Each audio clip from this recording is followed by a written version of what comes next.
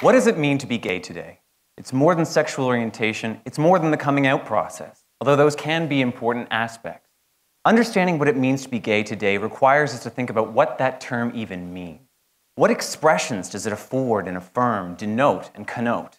I think to understand what it means to be gay, we need to think about how that term has been sent and received using technology. My research studies how people use tools to construe gay identity. It studies how identities can be constructed, communicated, and understood by others to form links, develop communities, and eventually to lead gay lives. I'm focusing on two historical periods in the West, the end of the Victorian era and the last 10 years. Now, I know what you're probably thinking, that's a huge leap, particularly because at the end of the Victorian era, gay was not even an identity category that existed.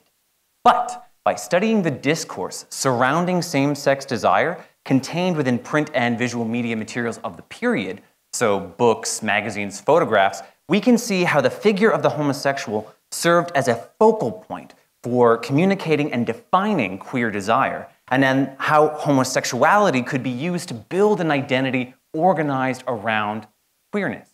So I think there's an important relationship between the tools that are being used and the identities that are being expressed and communicated through them.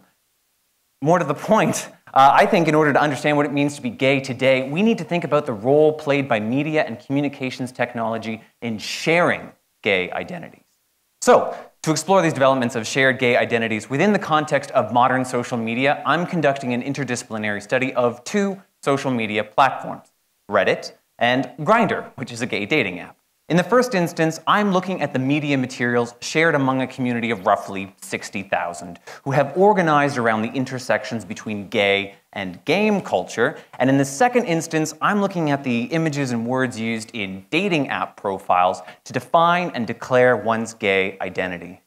By exploring these relationships between identity, sexuality, and technology, my research shows how technology are important tools in the everyday processes of understanding and securing an identity.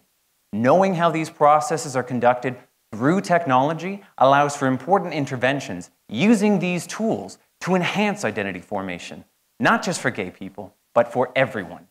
Thank you.